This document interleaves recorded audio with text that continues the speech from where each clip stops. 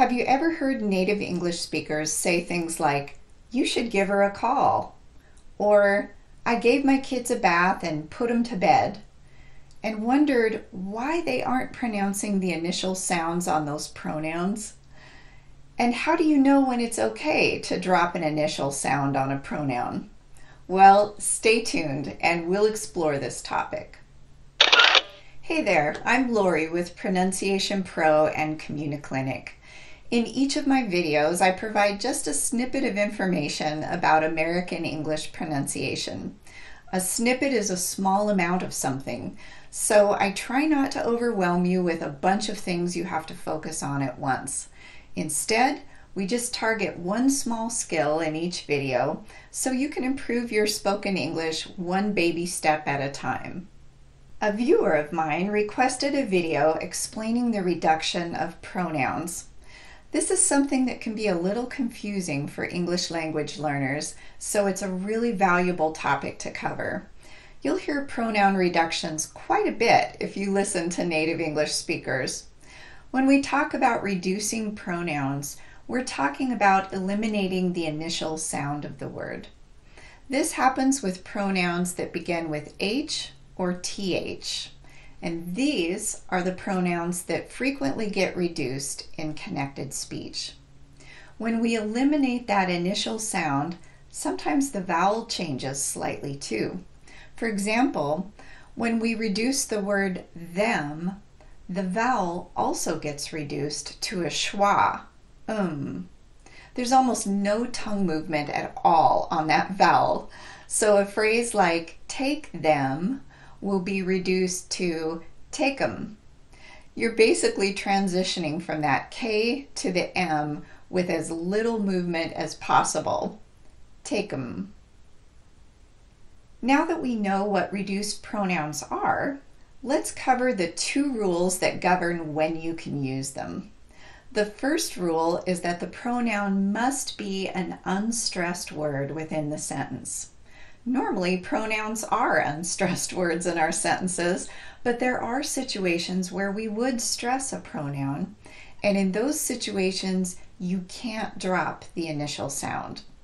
For example, if I say, "I was looking forward to this party, but I didn't know he would be here," the word he in this sentence is emphasized in order to convey my displeasure at seeing that particular person.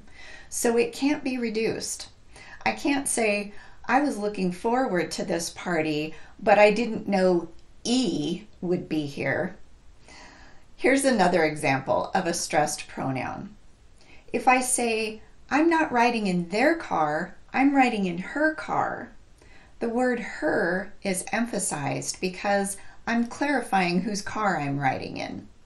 It would be incorrect to say, "I'm not riding in their car, I'm riding in er car." So, rule number one, the pronoun has to be unstressed or de-emphasized in the sentence.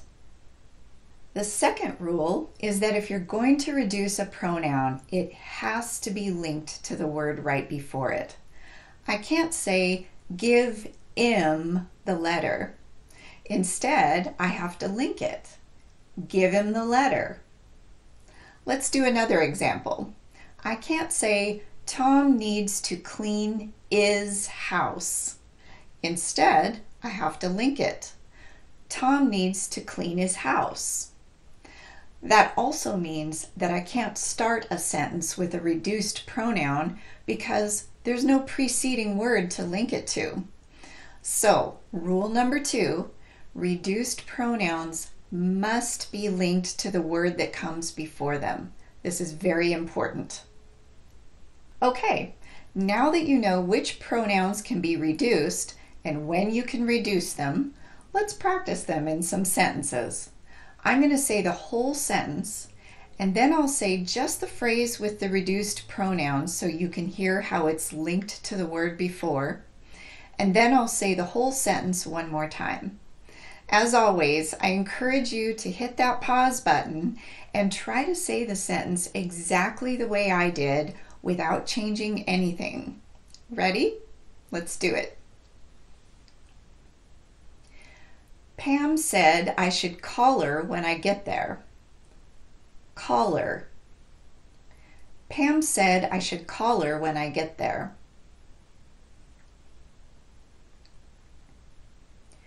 John decided to have his party on Friday. Have his.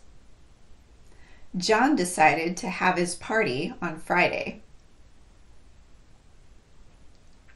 We told them they were welcome to join us. Told them.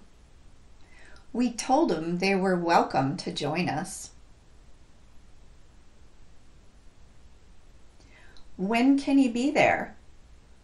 Can he? When can he be there? He wants me to take him to school. Take him. He wants me to take him to school. So hopefully we've clarified how to use reduced pronouns and when they can be used. I do also want to explain one more thing. It's not required that you reduce your pronouns, and your sentences are still correctly pronounced without doing that. There are just some times when reducing the pronoun feels comfortable and natural, and at other times it feels better to fully pronounce that initial sound. You get to be the judge of when you reduce your pronouns, as long as you're following the two basic rules that I mentioned.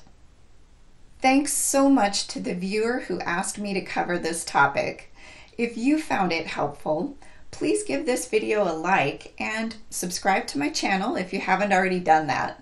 I plan to keep covering topics that will help you to refine your spoken American English in the upcoming weeks and months. In the meantime, happy practicing, and I'll see you in the next video.